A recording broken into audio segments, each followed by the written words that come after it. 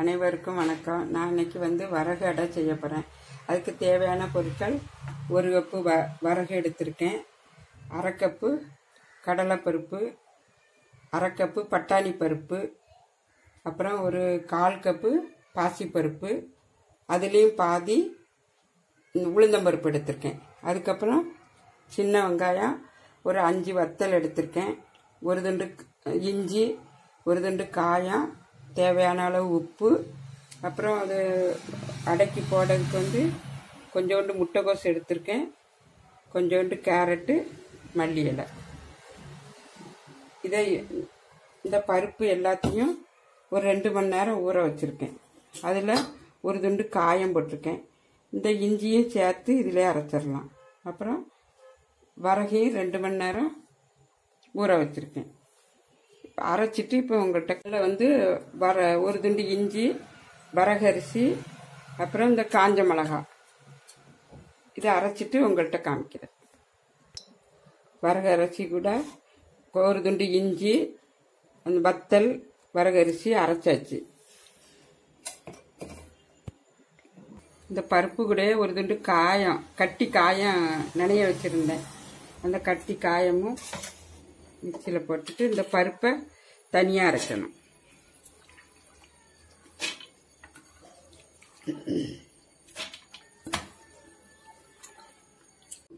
காமிக்கிறாங்க. பருப்பு ஒரு தடவை திரிச்சாச்சு. நம்ம ஏற்கனவே இந்த பருப்பு கழுவி தான் ஊற வச்சிருக்கேன். அந்த தண்ணியிலே கொஞ்சம் கொரகொரன்னு அரைச்சிக்கிடணும். இப்படி கொரகொரன்னு அரைச்சிக்கிடணும். தேவையான அளவு உப்பு,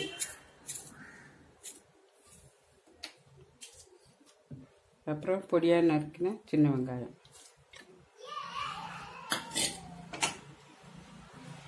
முட்டைக்கோஸ், கேரட், மல்லி இலை.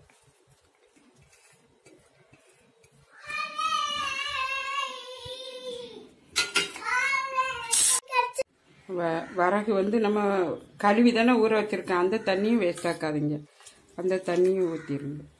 ஊற்றிட்டு எவ்வளோ அடைக்கி எவ்வளோ இது கட்டியாக வைக்கணும் கட்டியாக வச்சுக்கிடுங்க. இல்லைன்னா தண்ணியானாலும் வச்சுக்கிடுங்க.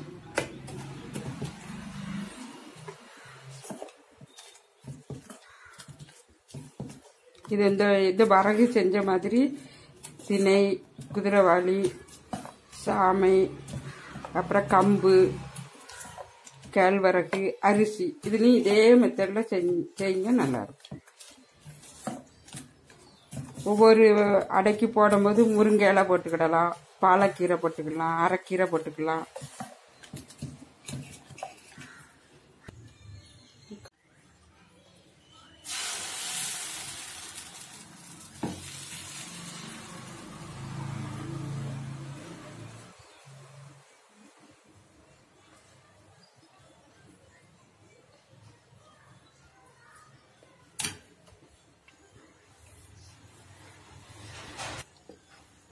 அடைக்கி கடலெண்ணெய் ஊற்றினா தான் நல்லாயிருக்கும்.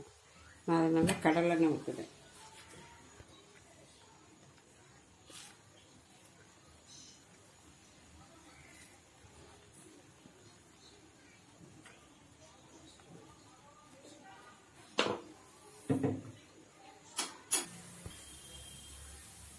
கொஞ்சோண்டு எண்ணெய் இதில் நடுவில்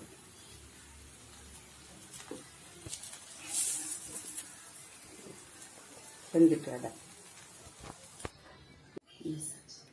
அடை ரெடி. இந்த அடைக்கு வெல்லம் தொட்டுக்கலாம், அவியல் தொட்டுக்கலாம், அப்புறம் தேங்காய் சட்னி தொட்டுக்கலாம். இந்த சுகர்காரங்கள் அரிசிக்கு பதிலாக இந்த அடை சாப்பிடனால அவங்களுக்கு சுகர் கண்ட்ரோலில் இருக்கும். பிடிச்சிருந்தா லைக் பண்ணுங்க, கமெண்ட் பண்ணுங்க, ஷேர் பண்ணுங்க. வாழ்க வளமுடன்.